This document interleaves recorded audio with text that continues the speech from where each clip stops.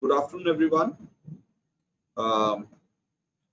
Today, I would like to welcome you all for this session on engineering, especially electronics, electrical, and doubly electrical engineering. So, I would like to welcome the speaker of the day, Dr. Laviraj Gupta, Pro Vice Chancellor, Lovely Professional University. He holds a PhD in bioinformatics, MTech in Computer-Aided Design and Interactive Graphics from IIT Kanpur, BE Honors Mechanical Engineering from MITS Gwalior. 50 plus certifications to his back, research areas in robotics, mechatronics, bioinformatics, Internet of Things, artificial intelligence, machine learning using TensorFlow and gamification. He has authored 7 books on IoT, mobile robotic platforms, biomedical sensors, and machine learning and data analytics. 150 plus patents, 100 plus published, and 10 granted, Indian and Australian. Some of them are in the areas as Bagamoto, powerless lift mechanism, Sitabai, and Kavach. I welcome you, sir. Thank you, Mr. Rishi. Thank you, Professor Rishi. We also have with us Ms. Rachna Bajaj, Senior Assistant, Lovely Professional University. She'll be delivering the information regarding the eligibility, fees, scholarship, and infrastructure of the university. It's now over to Dr. Laviraj Gupta for his content of the day. Thank you, Professor Rishi. A very good afternoon to everybody present. Basically, in coming 15-20 minutes, I'll be talking about, the title written here is Engineering Then, Now, and the Future. Why I've chosen this particular title specifically for electronics and communication and electrical engineering, because the major shift in technology has happened with a perfect blend of computation and electronics as an engineering. So the engineering which has evolved from previous years or past years as of today, and the engineering or technology which is actually going to take up the futuristic form, would only be possible by electronics and electrical engineers of today. So let me talk about the evolution. Let us talk about how evolution happens and how technology builds up time and on. Earlier, the humans, they used to slide objects, be it rocks, be it any of the items which they have to shift from one location to other location. They used to slide that particular object. While they are sliding, the object used to slid, or they push it, sliding or sliding over the ground. Then some thoughtful individual, thoughtful human, then thought of creating some rollers, pegs of rollers, and then the objects were moved over these rollers. The evolution is very, very simple, and it is very scientific, that they converted a sliding friction into a rolling friction. The rolling friction of any of the object or any of the movement encountering rolling friction would always be quite less than that of sliding, because the area coming in contact over the sliding surface would be pretty less. Then they converted these rollers, because there was instability and the rollers were to be used forth and ahead each time the object is moving. So what they did is they created a permanent roller which can roll over and which is associated with the rolling. Then they created better forms of roller with spokes and better efficiency and effectiveness. And then finally, we are presently here that the wheels beneath the spacecraft or the aircraft has evolved. So the evolution started from the logs of wood used as a roller to move the things, and now these kind of wheels, they are put beneath the spacecraft or the huge aircrafts. This is what I call the evolution. I'll give you an example which is more pertaining to technology. This was a philosophical example of evolution. I'll give you the technological example of evolution. People used to measure time. They started with sundials. Then they used water clocks. Then they used sand clocks, and then they finally used gears and gear mechanism to display the time in the most appropriate way, most visible way. They didn't stop there. They wanted this clock to be carried by an individual at any given point of time. Thus, they crafted a wristwatch out of it. Now, I'll talk about this was primarily the evolution of time being displayed or time being measured and displayed together before 20th century. But in 20th century, what happened? People crafted devices. Now this is a device. There's no more a clock. This displays and measures the time, but this is one of the 100th capacity of this device. This device has further capacities of measuring your blood pressure, measuring your pulse rate, measuring your activities, or capturing your activities. You're running, you're sitting, you're sleeping, your sleeping style, and whatnot. Now, this is the power of evolution. This is the power how technology changes, how technology shifts from one arena or from one tenet or from one percept to another percept. Things which are going to happen in future are something like this, that there will be a wristband, simply a wristband, which would have a capacity to display the entire screen. So this gadget is not just simply having a very limited scope of display.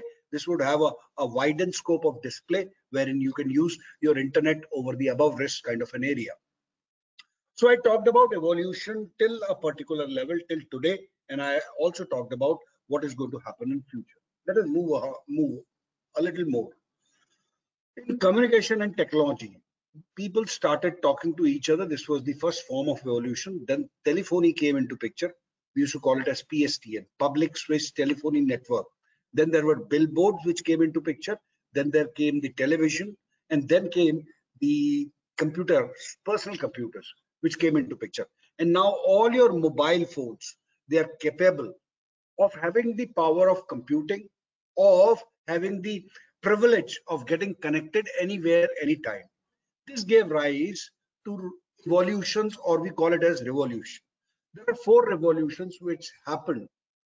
We are in the era of Industry 4.0. The first revolution in industry, rather, I'll call it as manufacturing, happened as Industry 1.0, which happened when the people started or humans started using water and steam for mechanized production.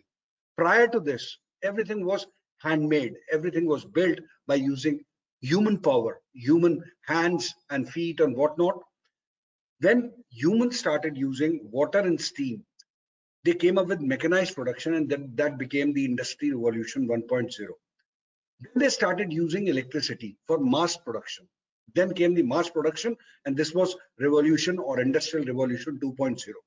Then came Industrial Revolution 3.0, which was built upon your area and your interest of discipline, that is electronics and information technology being blended together for automating the production. And now we are in the era of automation and data exchange. Rather, it is called as digitalization of production. This particular thing would depict that how the entire process got evolved, and the role of evolution is by the engineers. See, engineers at this time should have focused on just water and stream, but people who were beyond this particular thing was looking to usage of electric power. When the engineers, electronics or electrical engineers, were in making here, they were thinking of microelectronics, they were thinking of electronics.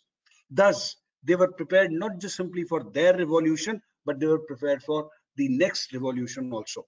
When the engineers were in making when the era was Industry 3.0, and people who looked into data exchange, data-driven, processes, and then they only can craft or curate or nurture Industry 4.0. This can only be done through something called as cyber physical systems.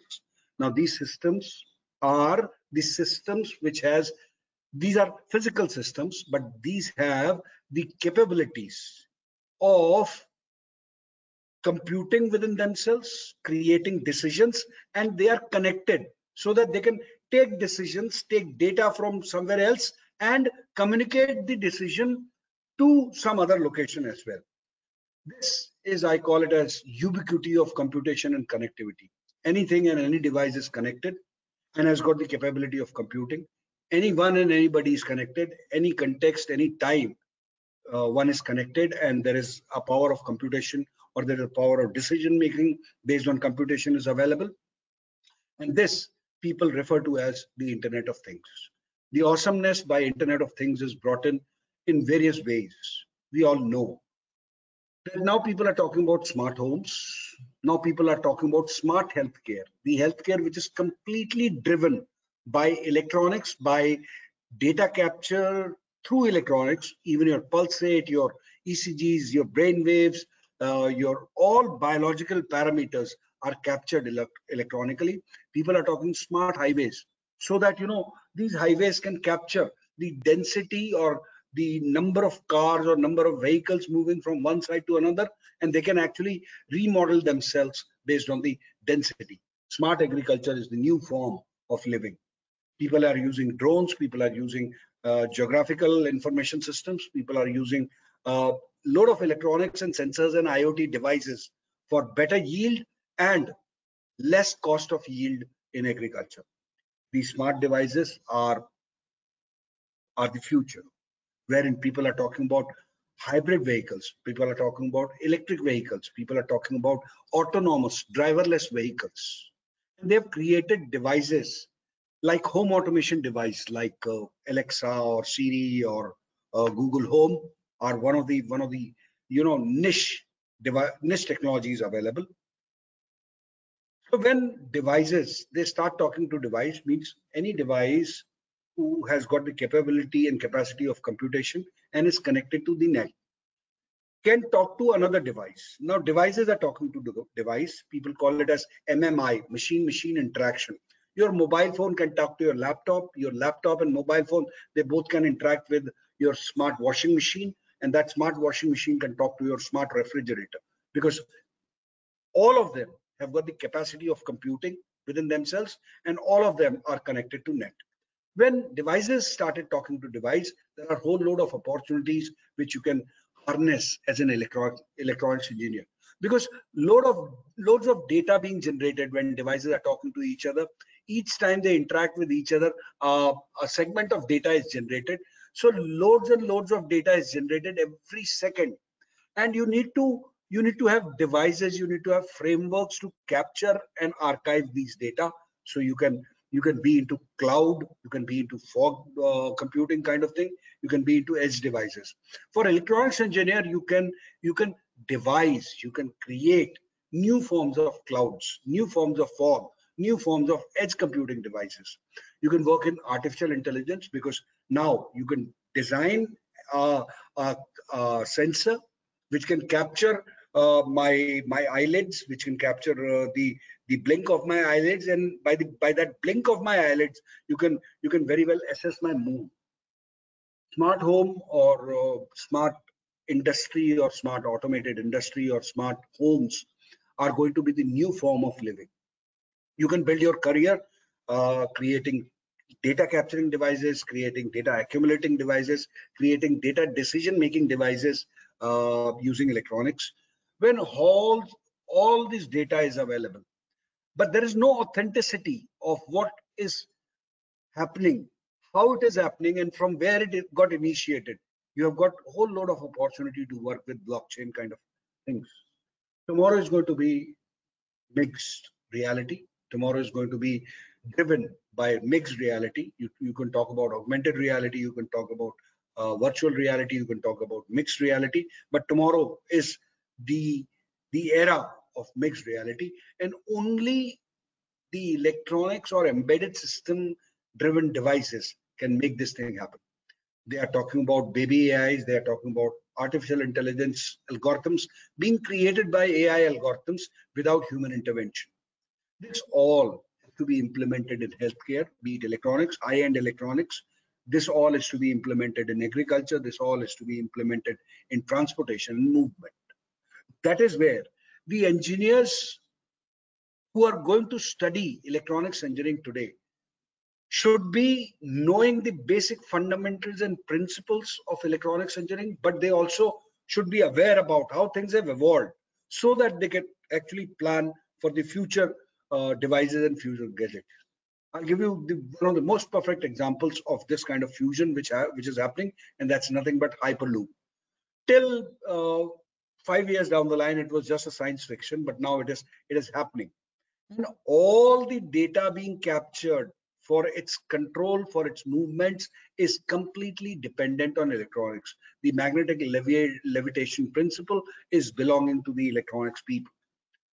So look into all these and basically understanding that electronics and electrical engineering students today should not only be ready with the basic principles, postulates, and theories, but they also need to be ready with what is happening in latest in the present scenario and what is going to be the future trend. For this, we call it as engineering at LPU, and we think future, thus we built a transdisciplinary research. Being an electronics engineer, you can very well talk to an agriculture student, you can really talk to maybe a physiotherapy student, and you can create devices for maybe better agriculture or better production or better physiotherapy kind of things. We think technology shift, thus we created advanced labs in LPU. You're going to encounter advanced labs and center of excellences like anything. The industries like Siemens, Intel, Texas Instruments, Omron, and Bosch. They all have their presence either in industry curriculum, industry inclusivity in curriculum designing, delivery, and whatnot. And to match up to your expectations, we have the best of the faculty. And one very important thing which we have understood, that until and unless you do experiential learning, until and unless you implement what you learned in the classes onto the real breadboard or the circuit board, you'll not be able to learn that much. So in and in, we will make you think smart. Think big is our credo, but in association with think big, we'll make you think smart. Make you think smart. So with all these things that I talked about, how evolution technology is evolving, how basically the evolution in technology has resulted in smart homes, smart agriculture, smart highways, and whatnot. And what is the future? The future is maybe Hyperloop or something like that. And what at LPU we do? We think technology shift, we think expectations, we think of beyond the curriculum kind of thing. For having said, I'll I'll now showcase that with all these efforts, what the students of electrical and electronics have done. You know what they've done is they have created products. Now, this what I'm showing you is a product. During COVID times, you might have heard it umpteen times that people say that you need to rub your hands for 20 seconds before you wash it after applying the soap. No, nobody carries the wristwatch or clock to the washroom. So what students of electronics and electrical engineering, based on their experiential learning, based on their project-based learning, based on their ideation kind of philosophy, what they did is they created something called as 20 seconds for life. It is a very small device or a gadget which is connected to the net, and when you press the piston of the soap dispenser, it will play music. It can also be playing a song of your choice. It can also play the entire script in any of the vernacular languages. the students have built in one of the most wonderful innovations during COVID times, that they have built in a smart interactive dustbin. Now, this dustbin is implemented at one or two locations for COVID wards, and human intervention is completely negated. An individual or a person infected with COVID is sitting on bed number 30. It says, Ellie, please come to bed number 30. Ellie moves on and goes to bed number 30, collects the collects the garbage and comes back to its location. And finally, at the end of the day, it actually disposes garbage at a given location. Now, these are the kind of things, which surely make you ready not for the technology which is prevailing, which is in use today, but it also prepares you for the future. Because by the time you're going to graduate, if you take admission in 2022, you're going to graduate in 2026, things might have completely changed in coming 4 years. So it is not that you need to be ready for what technology, what electronics, what embedded systems, what IoT, what IIoT, what uh, IoE is talking about. You are not supposed to just simply know that. You are also about to learn, or you should be learning what is going to be future, maybe next year, 5 years down the line, or 10 years down the line. So we have got the cut above the rest. We focus on learning by doing. As I earlier mentioned, that you will be to work on projects so that whatsoever you are learning inside a classroom is converted or translated into a project, so that A, you learn the concepts of the class best, and second, B, that you have a project or number of projects to be put into your resume, and the industry is going to look, yes, this is the individual who has done lots of projects. We will let you explore transdisciplinary domains, meaning thereby not just simply electronics. You'll be given an opportunity through maybe your minors or through your open electives to explore various other disciplines like agriculture, fashion technology, where you can implement your learning and understanding of electronics for the better processes and procedures in their domain. We'll let you participate in loads of international events so that you understand how the technology is shifting, what people are thinking about the problem statements. We'll let you build your strong digital presence. All the projects which you develop, we'll put it on the media, social media. You are going to put on social media. We are going to put all your programs onto GitHub profile. You are going to create your own GitHub profile or Bitbucket profile, or you're going to create your own professional circuitry profiles on various platforms, so that your digital presence would let you promote yourself to the companies, to the dream companies where you want to work, like Intel, Texas Instruments, or maybe Boeings of the tomorrow, Teslas of the tomorrow, kind of thing. So we will ensure that we are going to co-create the magic which you are looking forward for your career. I welcome you to this world of Think Big, and thank you so much. I'll be open for any kind of queries. So the house is now open for any kind of queries. Thank you. Thank you so much, sir. It was very interesting and wonderful watching you talking on the evolution, the awesomeness of IoT you explained, the engineering at LPU, showing a few innovative projects, and also the digital presence which is highly required nowadays. Thank you so much, sir. Quickly, I'll be taking up few of the queries. I know you have a very busy schedule. Before that, I would like to take a few questions from the audience. Sir, Kailash wants to know what specializations are being offered by LPU in ECE specifically. The specializations can be robotics, Internet of Things, can be, even satellite or satellite kind of thing. We have aspired to put up our own satellite into the space. We have got electric vehicles, hybrid vehicles as specialization. We've got embedded systems. We have got communication. We have got networks, and in electrical, we have got power grids, smart power grids, what's not. Kailash, I hope you are happy with the list as shared by Dr. Laviraj Gupta. Moving quickly to the next question, that seems to be very, very interesting by Raman. Raman says, as all my friends are opting for CSE, but I want to get into ECE, but I'm afraid if there would be any demand in the industry when I'll be passing out. See, I used a word called transdisciplinary approach.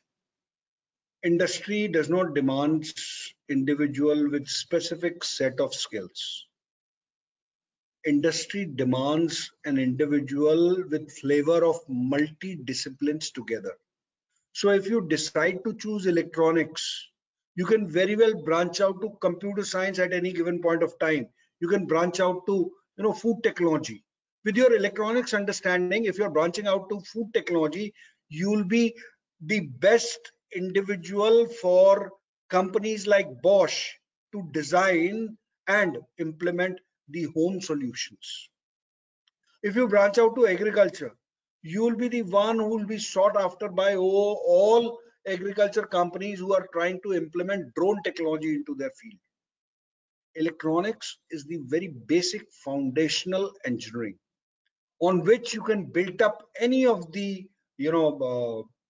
skills or discipline oriented spread you can build in. Electronics will always be in demand. I talked during my presentation that whatsoever technological shift has happened from wristwatch to the smartwatch, the entire gamut is built on electronics only. From normal cars to Tesla cars, everything is dependent on electronics only. You need to see whether you are just simply want to be aware of what electronics is, or you want to take your electronics understanding to various disciplines and become more pronounceable. But electronics, the demand is never ever going to be in cusp. It will always be there. Wonderful, wonderful, sir. Thank you for motivating the attendees over here. I see a lot of queries regarding the same. They are in a dilemma whether to go for this branch or not, as per the demand in the industry. A quick next question is from Padam. Padam wants to get into system testing. He wants to know ECE or CSE. Which out of these would be the right track for me? See, when you talk about a system, the system comprises of various modules put together.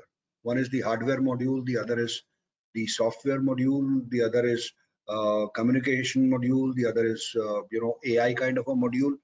So even if you choose electronics, it will always have a hardware component to it. And system testing, you can, if you do electronics, you can do both testings together, the hardware and the software testing put together. But if an individual is into computer science only, he'll not be able to do the hardware testing. So you become more sellable, more adaptable to a system. So, Padam, I think that would suffice your query. Moving quickly on to the next one, that's from Aman. Aman wants to know, after doing electronics and communication engineering, what are the chances of getting a government job? Lot of all the PSUs like ONGC, NTPC, and lot of PSUs are wanting electronics every year. You can move ahead to Hindustan Aeronautics Limited. You can move on to any state government, because all the state governments, they have electronic societies. They have their own boards which are meant for the electronics improvement or the electronics inclusivity in their governance, in their processes, in their procedures. A lot of opportunities, a lot of government. ISRO is one of the key places where you can work. DRDO, Defense Research and Development Organization, space research organizations, research labs like CDE and all. You'll be very well taken if you are into electronics. Aman, you now should be more confident than before the query is taken up by Dr. Laviraj Gupta. Thank you so much, sir. One last question before we'll be thanking you, sir. As this is M. Manoj. M. Manoj wants to know, as I have heard India is investing heavily in microchips and ICs, uh, which gives a good hope to this field. Uh, will we be able to get into the industry directly after doing BTech from LPU, or some extra hardcore training is required to get into this industry? See, as I said, LPU caters to the wide variety or vividicity. We'll give you an open minor of VLSI design, wherein you're going to do 6 to 8 courses on VLSI design. You'll be absolutely and perfectly prepared to go and join in at Semiconductors Lab and participate in the chip design agenda of Atmanirbhar Bharat and Make in India. Thank you so much, sir. Thank you for sparing time for us and for all the attendees. And the webinar by you was really enlightening. Thank you so much, sir. I quickly move on to Ms. Rachna Bajaj for the admission part. She'll be taking up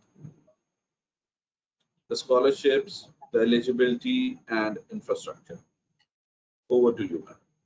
Thank you so much, sir. I'll just share my screen. Yeah, it's visible now. Okay, thank you so much. So good afternoon, everyone. I hope you all are doing fine and safe at home. So I'll be just quickly sharing the glimpse of the university which you will be joining this year or most probably in the coming years. So first up in the list, we have LPU creating history when 12 out of 13 LPU students won Olympic medals. Further, moving ahead with the rankings, as Sir has already shared a few of the rankings with the students, because this becomes the most important aspect. So I'll just quickly show a few of the figures which LPU has got till date. So first up in the list, we have the impact rankings, the Times Higher Education Impact Ranking 2022, where LPU has been ranked 74th globally. Moving ahead with the utter ranking of institutions on innovation achievements, where LPU has been ranked 3rd in India. Another figure, the World University Rankings of 2022, where LPU has been ranked 36th among top universities of India. So now, let's talk about the another aspect, which is the campus life and exposure offer. So as a student, make sure that you enjoy your campus life and gain as much as exposure you can. And if I talk about LPU students have got several opportunities to interact with Nobel laureates and participate not just in national but international level events as well. So let's show you a few of the events. So first up in the list, we have the 106th Indian Science Congress with the focal theme Future India, Science and Technology, which was inaugurated by Honorable Prime Minister of India, Shri Narendra Modi ji. Moving ahead, we had Nobel laureate Dalai Lama ji for the 5th convocation at LPU. We also had former President of India, late Shri Pranab Mukherjee, for the convocation twice at LPU. We had late Shri Arun Jaitley ji for inauguration of LPU Startup School. A very familiar face, a life coach and motivational speaker, Gaur Gopal Das ji. He interacted with the students and shared some teachings and motivated students about life. Some of the heartthrobs, we had Shah Rukh Khan, we had Deepika Padukone for the promotion of Chennai Express. We had Sonam Kapoor for the promotion of her movie. Coke Studio was even conducted at LPU. MS Dhoni was at LPU and several others. So now, let's talk about the infrastructure. You will be making several memories in these blocks, in these classrooms, in these laboratories. So I'll just quickly show you the laboratories, the infrastructure which is available for our students at LPU campus. So this is an inside view of our laboratories. This you can see a Cisco networking and communication lab, an inside view of our iMac lab for our students. Google lab is available for our students. An inside view of our 9-storied central library with approximately 20 lakh books inside. And not just this, students also have access to these books in online mode as well. A view of our amphitheater. LPU has 2 to 3 amphitheaters at the campus for several theaters, nukkad nataks, and etc. An inside view of our Shanti Devi Mittal indoor auditorium with the capacity of 2,500 audience, being the largest in this region. My favorite place, the university mall. Let's take you inside this mall. It has all the basic facilities, be it related to dining areas, dominoes, stationery, clothing, electronic gadgets. Apart academics, we want our students to enjoy their leisure time, and for this we have bowling area and other games facilities inside this university mall. Gymnasium is available. 24-hour facility of ambulance and hospital inside the university campus, be it related to eye specialists, dental facilities, or physiotherapy wards, etc. An outside view of our Shanti Devi Mittal Indoor Stadium with several sports facilities like a proper Olympic level swimming pool, 10 to 12 badminton courts for our students, shooting area, a beautiful picture clicked by one of our students, and a mesmerizing night view of our hostels. So now let's move ahead with another aspect of our today's conversation, which is fees, the scholarship, and how you can save money. So what you have to do is just simply visit our website, which is www.lpu.in. And on the top, you will see an icon of admissions where we have segregated all the qualifications like after 12, after 10th programs, after graduation, and after post-graduation for doctorate level programs. So let's say I'm interested in after 12 programs. I'll just click on it, and all the programs which are available at LPU after 12 will be right in front of you. So as we have students from EEE background, I'll just click on engineering and all the streams related to engineering, let's say it's ECE. I'll just show you an overview of ECE program. All the industry collaborative and international credit transfer programs will be available right in front of you. Just click on it, and here we have listed all the details, the duration, the eligibility of this program, which clearly states a student should have minimum 60% in 12 with physics, maths, and English as a compulsory subject, and need to qualify LPU NIST, which is stated as National Entrance and Scholarship Test conducted by LPU. Further, moving ahead with the placements, you can see the placement records, student achievements, rankings, and the curriculum details for next 4 years with highlights, minors, language electives, etc. So, monetary aspect, the fees and scholarship.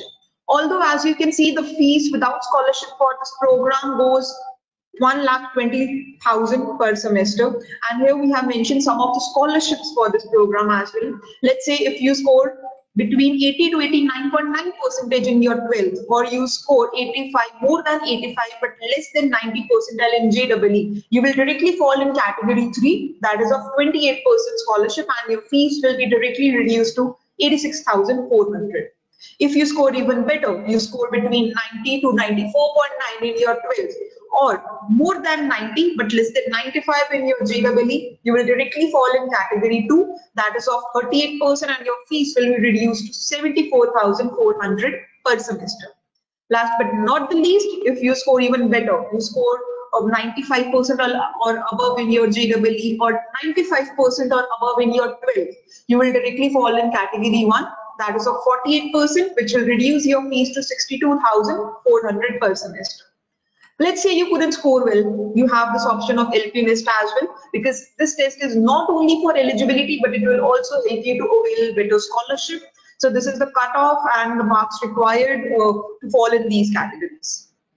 Further, moving ahead, we have listed some other scholarships for our students. We have some other special scholarships on the basis of innovation, startup, and entrepreneurship for our toppers of education board, in case if you fall in the merit list of 12th of this year. Make sure that you share such documents with us on our email ID, which is admissions@lpu.co.in.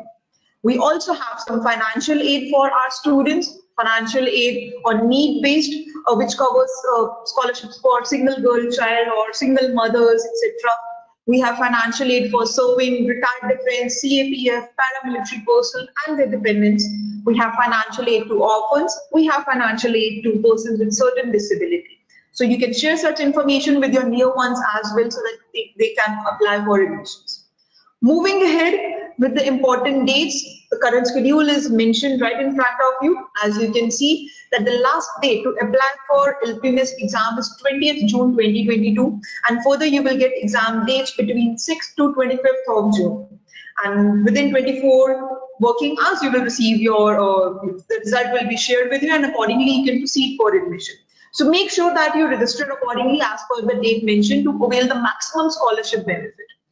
In case if you have any queries, feel free to contact us. Our contact details have been listed on the right side of the screen. Here we have the live video counseling option. We have a schedule a call option. Our WhatsApp team is available for you. And once you scroll down, we have our helpline numbers listed for you.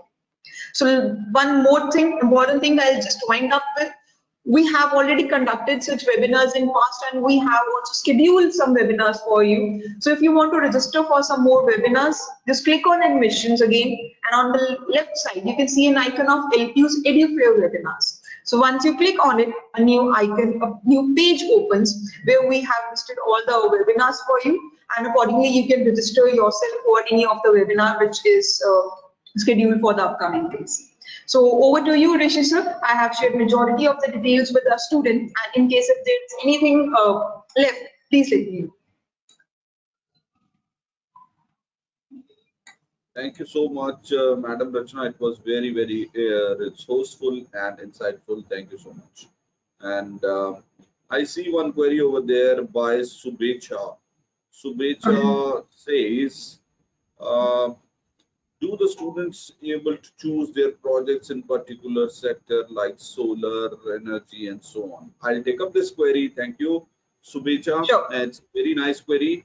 And regarding the projects, yes, I would like to tell you that in LPU, there are many projects which you have to do for any course you choose over here. And we would like to have a preference of the live projects rather than any of the dummy projects. We would fetch you the live projects from the industry. Yes, you have an option to choose a project of your own as well. If you have some of the resources around you from wherein you can fetch the projects, there is a committee, we call it project allocation committee, and you put forward that project to that committee, and if the approval is there, you need to present as well. If there is an approval from that committee, you go ahead with this project and complete the projects, and you will be evaluated on the basis of that project only. Yes, full flexibility, full freedom to get the projects of your choice is available in LPU. So that was the thing which one query was left, and with that I'm going to finish and sign off this by saying, on behalf of all the attendees of this webinar, I want to thank all the experts, those who presented over here, for the insightful presentation. Hopefully the attendees also found this webinar to be valuable enough and will be able to utilize the information provided in this webinar for taking better decision regarding their admissions. And I would like to again thank Dr. Laviraj Gupta and Ms. Rachna Bajaj for sparing time and giving such an insightful presentation over here. And you are very, very valued for us. Thank you so much. We'll see you in the next webinar. Thank you so much.